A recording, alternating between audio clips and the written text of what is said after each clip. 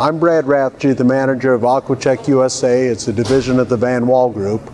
We are responsible for distributing and supporting AquaCheck probes for North America. It's typically used for irrigation and now in drainage management to optimize the soil moisture levels for the crops out in the field.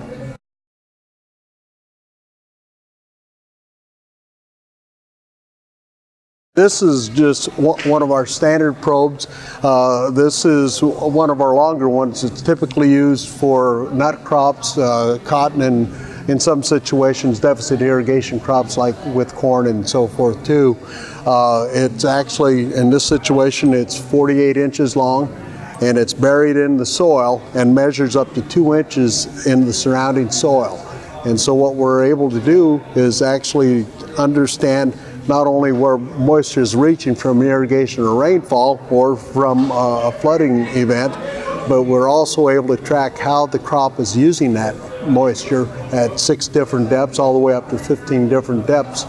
And so we're getting a handle on how that, the best way the crop is growing. There's optimal moisture levels for every crop. And too much moisture is actually worse than not enough, and that's why Iowa does so much tiling. But what we're working at is let's store as much in the field to be utilized by the crop at a later date, but still not have a negative impact. Instead of draining everything out and then hoping it rains, let's store it so it can be used later on in the field itself. And this technology, just at each sensor depth, we're taking readings every 15 minutes, so we're knowing what the soil temperature is and what the moisture levels are. And that allows us to understand what is the optimal, how the crop is responding the best. And that will change not only with varieties, but also with the stage of growth too.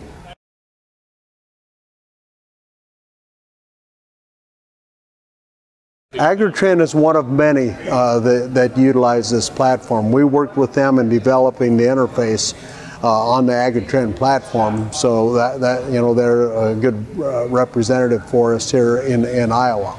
But we do work with a number of other companies. Our whole goal is to work with companies who want to integrate this type of data into their platforms. Typically, it's at an agronomic level. In some situations, it's more at a research standpoint, like for irrigation engineers or people like that too.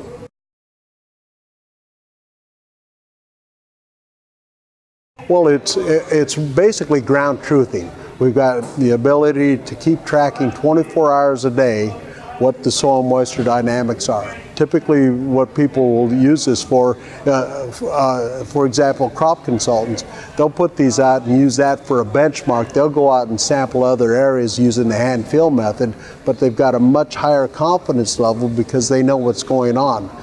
In Nebraska, a number of years ago, we were involved in some research with the University of Nebraska, and typically what they showed for the crop consultants that were using this technology, they recommended from 10 to 20% lower amounts of irrigation, but at the same time their yield increased by 10%. So it's a situation that it becomes a positive cash flow for the producer, because typically in irrigation, if they save 1 or 2 inches of irrigation, it pays for the technology for the year. And this technology can last many years. We've got a lot of equipment that's 8 and 10 years old still out in the field. For example, AquaCheck worldwide, we've got over 30,000 sensors working at this point in time. So it's a situation that we're making a bit of a dent into the soil moisture technology platform.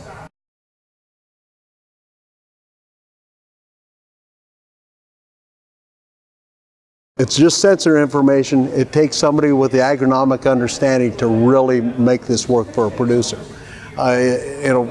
Anything else is just numbers, but when people start interpreting that and they understand that, for example, when it gets, from a water management standpoint, there might be times towards the end of the season that we do want to get all the water out, but as soon as, probably more from a harvest standpoint, because you don't want to have compaction, which is a serious situation.